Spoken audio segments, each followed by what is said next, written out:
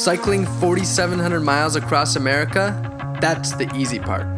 Try doing it with almost no negative impact and while paying attention to how every single one of your little daily actions affects the world around you, both near and far.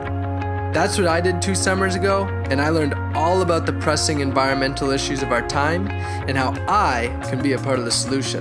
Now I'm sharing with you what I learned in a series of 5 videos. This one's about food. I was determined to eat only food that didn't cause environmental and social destruction.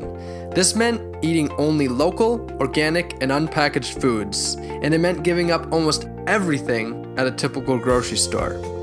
Local meant I would eat only food grown and harvested from within the state I was in or within 250 miles. Organic meant that the food had to be grown naturally without using any pesticides, herbicides, or other chemicals. Unpackaged meant there couldn't be any packaging on the food, even if it was recyclable. From what I had learned about food in America, I knew this wasn't going to be easy, but I had one exception to these guidelines. I could eat food that was going to waste, especially from dumpsters. If it's still good, why waste it? My journey started in California, where I had no trouble finding the food I needed. California produces more food than any other state in America. And we're setting the farm record for most number of raw eggs eaten. In my 7 days cycling across the state, I didn't purchase a single item that went against the guidelines. It was pretty easy. The only waste we've created here is 2 stickers and this receipt. So with all this shopping, no waste, just food that we're gonna eat. Getting a little bit of a late start, but we're hoping for a 100-mile day. When I made it into Nevada, I had to cross 500 miles of barren desert. There were long distances with no civilization, let alone a farmer's market. I managed to get by mostly on food I had left from California. After a month of cycling, I had gone into dozens of supermarkets and found that most of them carry no food from within the state. What you're seeing here is lunch. A couple of different potatoes and mushrooms. They've also got onions. These onions are locally grown right here in Utah. The only locally produced item that I could find in Utah so far. These grocery stores I've been to in all these small towns don't have any food, hardly at all, that's grown within the state that they're at. And that's what I'm doing, is I'm only eating food from the state that I'm in. I learned that the average meal travels over 1,500 miles from farm to fork in our industrial agriculture system. And simply by reading labels, I discovered many items like fruits, veggies, and cheese travel up to 7,000 miles from places like Chile, Spain, and New Zealand. By not growing food locally, we've become almost completely dependent on fossil fuels and huge corporations. Instead of nutrition and flavor, they grow food that is durable for shipping, has a longer shelf life, and above all else, is profitable. When I reached Boulder, Colorado, I let out a big sigh of relief. They have one of the largest farmers markets in America, and I was able to eat local, organic food to my heart's content. You been liking this market or what? Yeah, it's a great market. So, some of the stuff I got these wheat berries. This is grown 30 miles from here. There's one ingredient, and that's apples. A whole bunch of arugula as well. Happy trails. May the wind be at your back. After Colorado, I descended into the Great Plains, where I was surrounded by monocrops of corn and soy that expanded as far as the eyes could see. Food was everywhere, but I couldn't eat any of it. Very little of the food was organic, which was a reflection of how less than 5% of all food in America is grown organically. 37 days on the road, and I just bought my first not local, not organic food. Didn't have a whole lot of a choice. Not only is this detrimental to the earth, but it's taking a huge toll on farming too. Our soil is being depleted, making land less productive. Chemicals are running into the groundwater, and pesticides can now be found in tap water. Native plant and animal diversity is being destroyed, and corrupt corporations like Monsanto are wreaking havoc socially and environmentally and seeking to control our seeds and our food.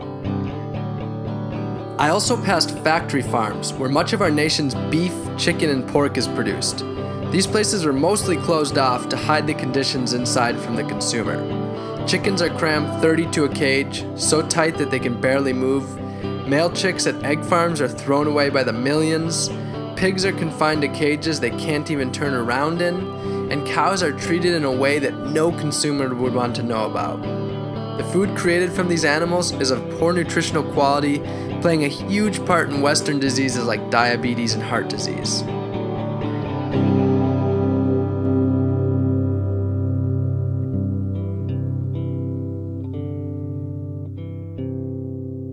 Once I hit the Midwest, it was growing season, and I was able to find a lot of locally produced and organic food. Farmers markets, local farms, and health food stores started to pop up around me.